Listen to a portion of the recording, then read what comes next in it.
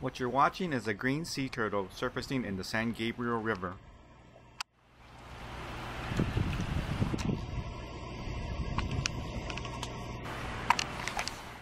A colony of these endangered turtles lives in a portion of the river between Long Beach and Seal Beach, California.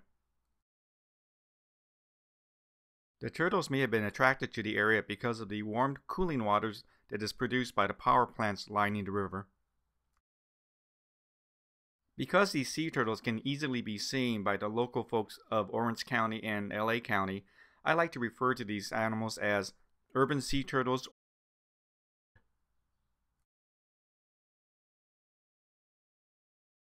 Since 2008, my wife and I have been taking field notes and photographing these critters for the Aquarium of the Pacific and the National Marine Fisheries.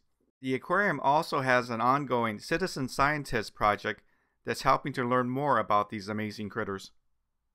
Come on down to the river and check them out yourself.